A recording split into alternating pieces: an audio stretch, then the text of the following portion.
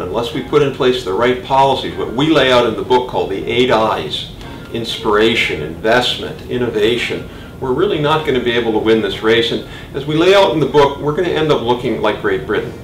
Great Britain basically went down this path from industrial leader to industrial follower.